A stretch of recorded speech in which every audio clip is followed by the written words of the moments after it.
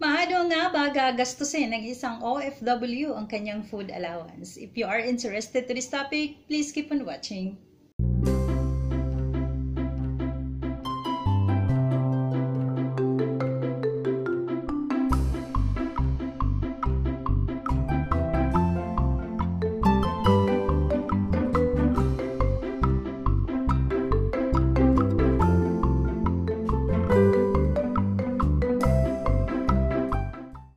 Yes guys, welcome and welcome back to my channel. Yes, and today's video, malalaman nyo ang isang OFW na kagaya ko or ako na OFW na may food allowance kung paano nga ba at saan nga ba napupunta. Paano ko nga ba binabudget ang aking food allowance. Yon, and matagal na kasi itong ni-request. Ang tagal na talaga itong ni-request. Ngayon ko lang siya gagawan ng vlog. Yon. And para po sa kaalaman ng lahat, ang mga Western po, hindi ko lang alam wala pa akong alam na Western employer na hindi nagbibigay ng food allowance. Pero karamihan sa mga friends ko, mga employer nila nagbibigay talaga ng food allowance. Okay? So para sa kaalaman ng lahat, last September 2019, ang minimum wage dito po sa helper is 4,630 Hongkong dollars. So, ilalagay ko dyan sa screen and ilalagay ko na rin kung magkano sa peso. Yon. And ang food allowance po dito sa mga helper is nasa 1,121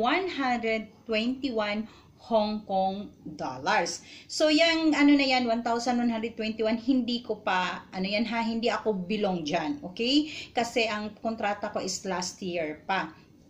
Last 2018. So, ang allowance ko, ang food allowance ko na nakalagay sa kontrata is 153 Hong Kong dollars. So, yun lang ang aking food allowance kasi yun lang ang nakalagay sa aking kontrata. Sa mga bagong kontrata, ang kanilang food allowance is 1,121.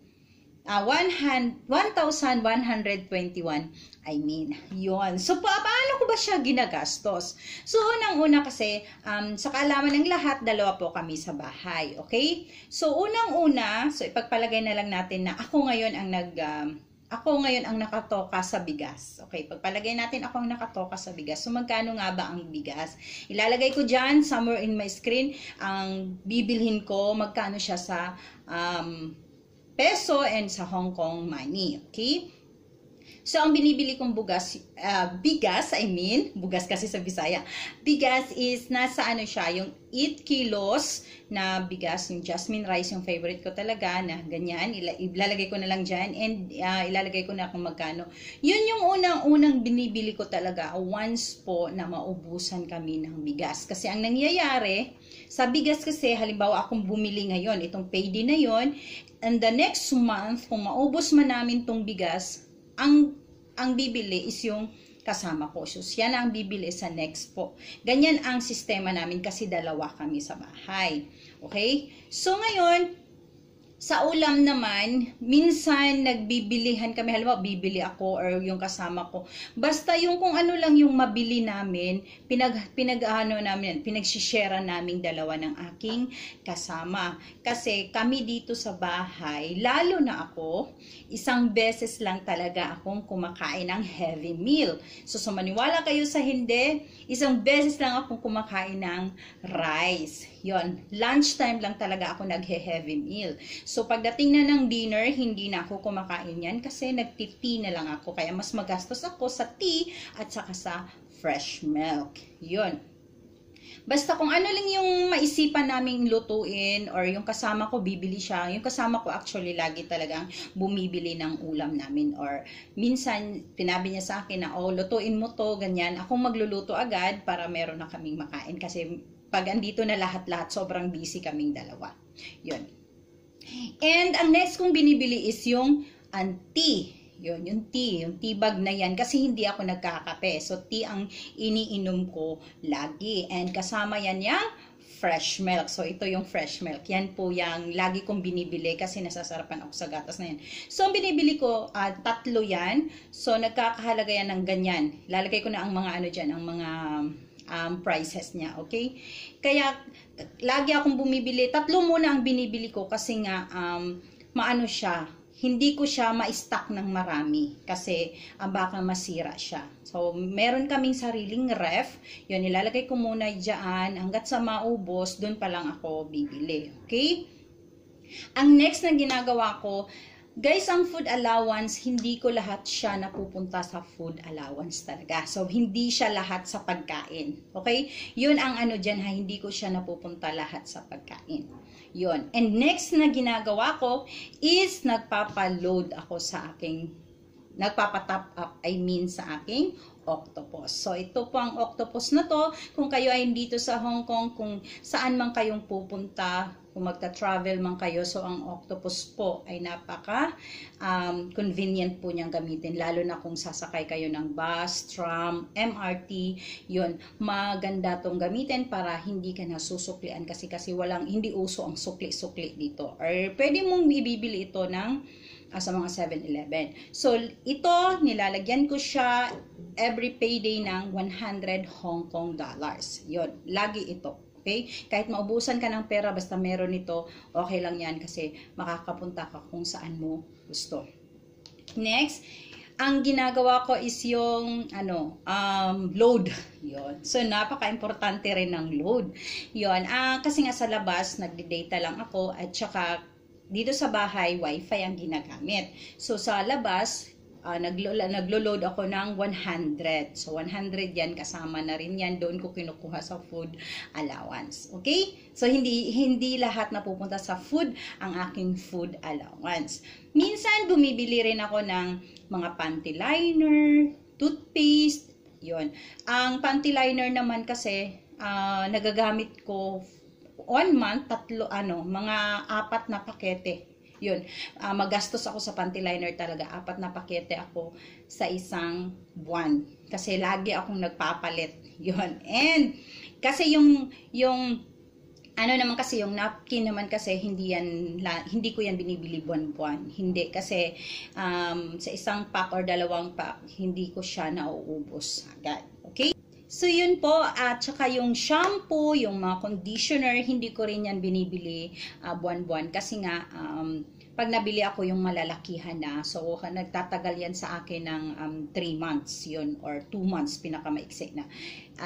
Lalo na yung shower gel, yun, hindi rin ako nagbibili yan buwan-buwan. So, ang mga needs ko lang talaga sa isang buwan, yung tea, yung fresh milk, yung mga ganyan. At saka, halimbawa, pag nag-day off na ako kinabukasan, okay? Lalo na ngayon na hindi na ako nalabas talaga pag day off. So, pag nag-market ako, bumibili na ako ng pagkain ko sa loob ng kwarto ko na, iniista ko na siya sa loob ng kwarto ko, doon ko na siya kakainin.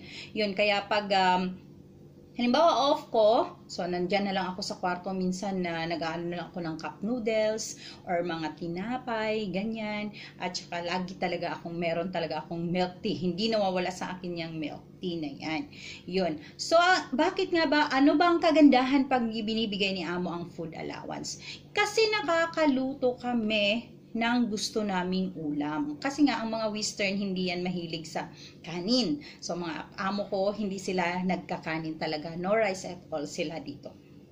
Ang bata lang namin dito ang may kanin. Yun. So, pwede kaming magsaing. Meron kaming sariling rice cooker. Nagsasaing kami. Pwede kaming mag-stock ng aming food kasi may sarili kaming ref. Makakapagluto kami ng gusto naming luto. Pero wag lang yung tuyo. Kasi parang hindi siya maganda sa amoy nila. Okay, nakakaluto lang kami ng tuyo kung wala sila. Pero kung andyan sila, pwede kami magluto ng mga Filipino food. Pwede namin yan lutuin dito. At hindi masela naman ang aming amo. Yun. So, yun ang kagandahan talaga pag nagbibigay ng food allowance kasi naluluto ang gusto mong pagkain. Unlike sa hindi binibigay. Naranasan ko yan sa dati kong employer ng mga Chinese na naghihintay ka lang ng nila. Yung una kong punta dito, yung dati kong among Chinese, yung pagka-serve ng pagkain saka pa lang ikaw bibigyan, no? Nakakaano talaga na maghihintay ka, parang yung naghihintay ka na bibigyan ka nila kasi ganyan ganyan dito ang naranasan ko. And sa dati ko namang amo na Chinese, yung previous ko na amo, Ang ano naman doon, ang kagandahan doon kasi ako ang tagaluto. Ngayon, bago ko isa-serve sa kanila yung pagkain, kumukuha na ako para sa amin. Kasi meron din akong kasama dati. So, bago ko isa-serve, kumukuha na ako, nagsisiperate na ako para sa aming dalawa. Yun ang kagandahan din sa dati kong amo. Pero, ang ayaw ko lang kasi nga, yung may tira sila, yun yung kakainin namin kinabukasan for lunch. Eh, hindi na siya masarap na parang kinabukasan kakainin mo ulit. Hindi na siya ganun kasarap. Nakakaumay na siya. So, ang kagandahan talaga is magbibigay talaga ng food allowance ang employer. So, yan po ang sinisigaw ng karamihan ng mga OFW dito sa Hong Kong na sana maibigay ang food allowance. Kasi marami talaga dito ang hindi nagbibigay ng food allowance, lalo na yung mga Chinese. So, hindi ko sinasabi na lahat ng mga Chinese. Meron ding mga Chinese na nagbibigay ng food allowance. Hindi ko pa alam, sa sinabi ko na kanina, kung merong mga Western na hindi nagbibigay ng food allowance. Pero based po sa aking nalalaman, sa aking mga kaibigan, lahat po binibigyan ng food allowance. Kasi, yun ang nakalagay po sa kontrata. So, ang kagandahan talaga pag Western, sumusunod sila sa kontrata. Yun. And, kung kayo po ay mga OFW dito sa Hong Kong, kung kayo ay balak na yung mga nag-a-apply, yun, kung ang amo nyo ay Chinese, huwag kayong umasa na ibibigay yung food allowance, okay? Kung ibibigay man yan ni amo, napakalaki mo na noon. At saka kung hindi man niya ibibigay, yun, maghihintay ka talaga sa tira nila or maghihintay ka kung kailan kanila bibigyan. Kasi meron ngang mga amo dito na masisela na hihintayin mo sila ang magbibigay kaysa kukuha ka. Okay? Yun, and sa sinabi ko na lahat po, hindi lahat ng food allowance na pupunta sa food. Pero almost po yan na nabibili talaga yan ng pagkain. Kasi nabibili ako ng chichirya. Mahilig ako sa chichirya, lalo na sa gabi. Yung nanonood ako, lalo na sa Rafi Tulfo, nanonood ako, yun, chichirya ako niyan. And sa gabi talaga, hindi pwedeng mawawalan ako ng tinapay. Kasi lagi akong nagtitinapay sa gabi. Tinapay lang ako at saka milk tea lang talaga sa gabi. And sa umaga naman, tinapay at milk tea lang din kasi breakfast lang dito. Yun, and yun na nga. Yun muna ang ating vlog sa araw na to. And sana'y lahat ng anong nangyari sa mundo na to ngayon, sana ay matapos na and magtulungan tayong magdasal para matapos na ang crisis sa buong mundo. Okay po? Yun, and isa-shoutout ko muna ang isa sa aking mga organic subscribers. Thank you so much sa iyong laging panonood at pagsuporta sa aking channel, si Nisel Judith. Yan, ilalagay ko na lang dyan ang kanyang FB. Yun, salamat.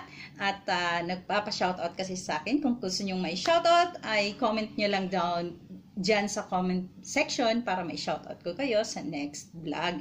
And isa-shoutout ko ulit ang aking boyfriend. Yon, ang kanyang channel and all about travel. Hi, love! Yon, salamat po sa mga so-support din at sa nakasubscribe na sa channel ng aking boyfriend. Yon, thank you for watching, everyone! Sana talaga matapos na lahat ng ito.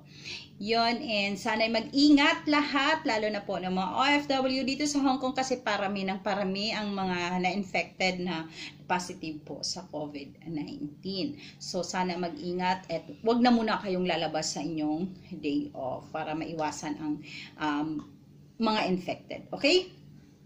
Yun, so this is me, darling Luna, once again saying prevention is better than cure. Bye everyone! God bless and I love you all. Mwah!